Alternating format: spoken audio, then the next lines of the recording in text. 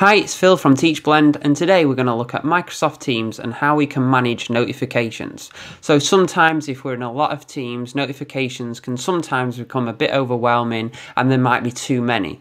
Also, it might be that you're getting less notifications and actually you want to enable some. So this video will look at how we can manage notifications not only on our desktop device but also our mobile device, and have a look at some top tips to make sure we stay informed. I hope you find it useful.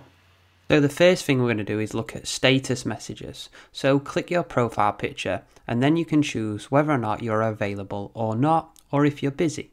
And you can also set a status message as well. Now this is really useful if you need a bit of a wait time from Teams, you're not wanting to be disturbed, or you're out of the office if you're on leave, for example.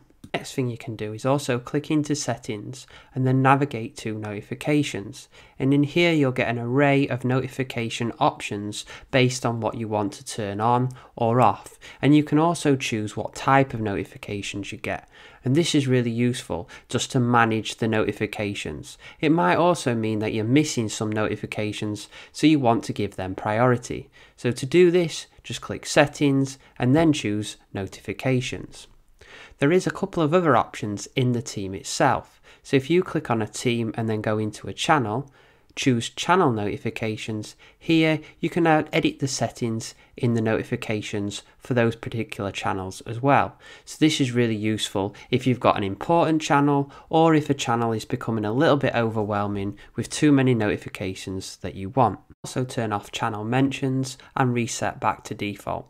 So I'm just going to click save. Let's have a look at the mobile app. So to do this, you'll need to click on the three lines, the waffle menu, and you can also choose your status. You can choose whether or not you're available or not, and also set a status message directly in the mobile application, which again is really useful and it will save you from having to reply to people if you're away. You can also navigate to notifications and turn off notifications.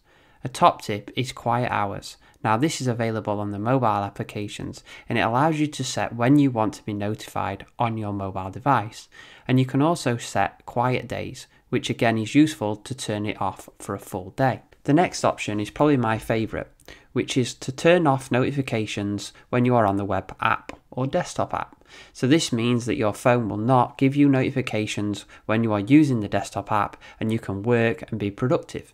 But then if, for example, you need to leave your computer, it will know that you have left your computer and start pushing the notifications through to your mobile device. Within notifications, you can also turn off various things that you will be notified on. So for example, incoming calls, mentions and chats. Also choose how your phone will notify you. So for example, will it vibrate your phone or play the notification sound? You can also manage channel notifications by clicking into the channel, in the top right choosing the bell icon and then changing the notifications you wish to see.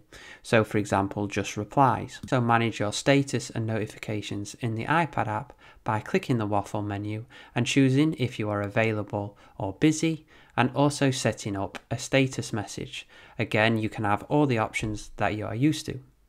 You can also manage your notifications by clicking the waffle menu and choosing whether or not you want your quiet hours on, the duration of these quiet hours, and also quiet hour days. Again, you can manage the notifications and the types of notifications that you will get on this device.